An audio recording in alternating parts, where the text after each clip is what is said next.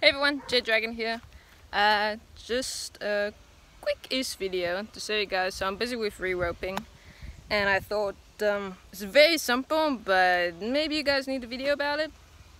So what you do when you have small plants, you want to rope them tight to the pole, not too tight, just to guide them, just so that they know, like, oh, I'm supposed to go in this direction. You don't want to strangle them.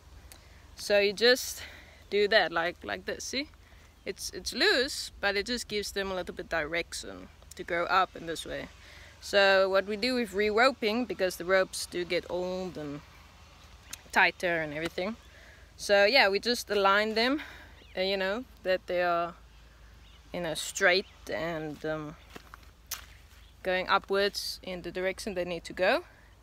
And then we tightly bound them everywhere. If you feel like oh, there it's slipping, then you just put the rope there and tighten it. It's not like, oh, you have to need these many ropes or whatever. We usually use like 4 or so, depend on the pole and the height and stuff, as you can see there. And then we just make sure the plant goes through the area of the hoop that it should. And yeah, that's basically it. What we use for the rope at Cobb Agri or Overberg or wherever, you can get these bowls, like a big bowl of these fabric string, I guess.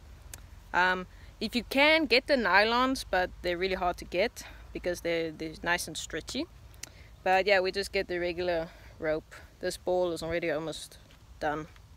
So yeah, that's what we use for rope, because it's nice and soft and everything. So yeah, very simple, but very necessary thing to have. Otherwise your dragon fruit will go crazy, like this one. Look how crazy that looks, huh? No, people, no. So yeah, and like, how often do you need to re-rope? There isn't really a set time or amount. Just, you know, keep them neat. If you see the rope is starting to strangle or get old, just replace it. But yeah, we're busy with that. So yeah, as always, remember to unleash your inner dragon.